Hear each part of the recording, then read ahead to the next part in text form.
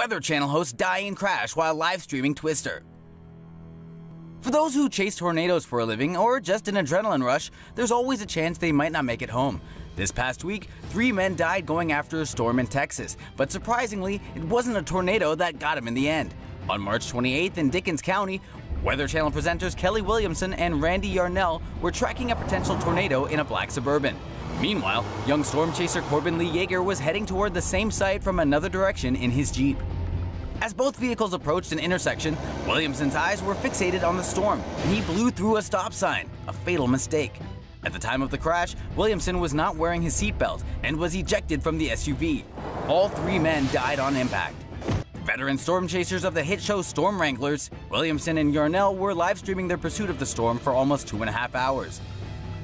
Their video froze just seconds before the crash. The video was uploaded to Williamson's YouTube channel not long after.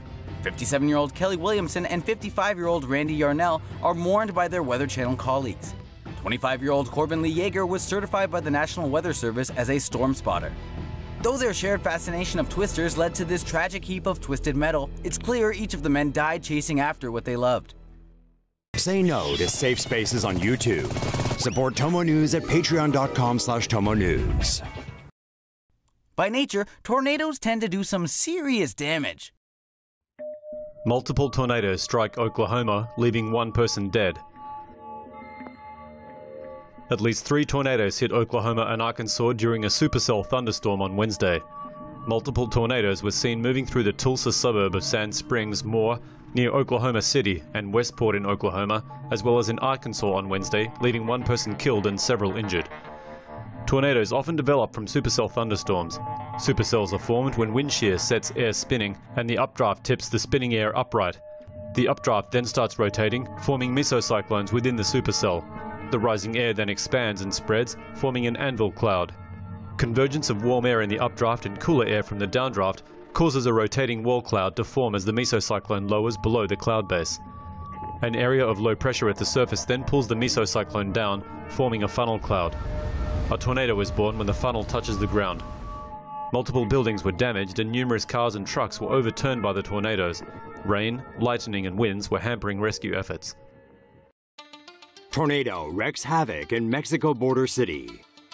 The first tornado to hit a Mexican border city in more than a century struck on Monday morning, killing at least 13 people.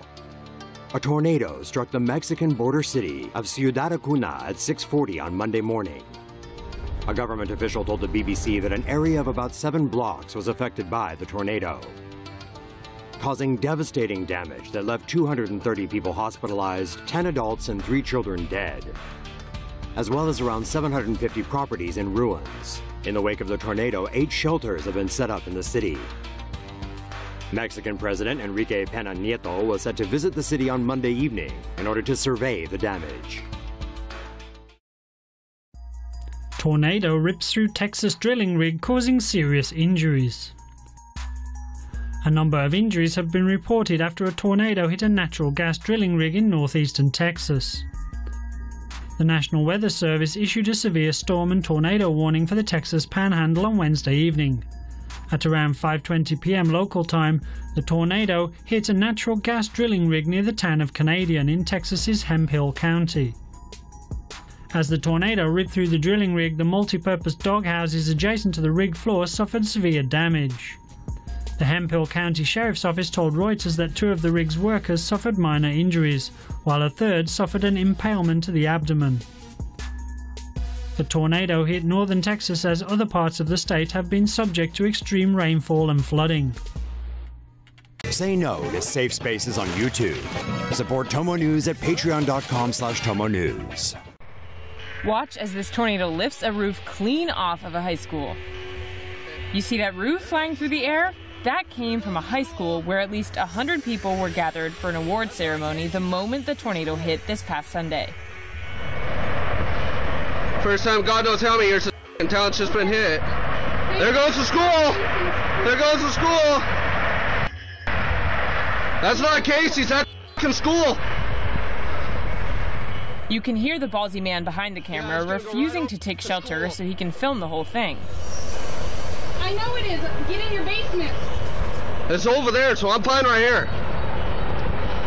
Miraculously, no one inside Southern Calhoun High School of Lake City was injured.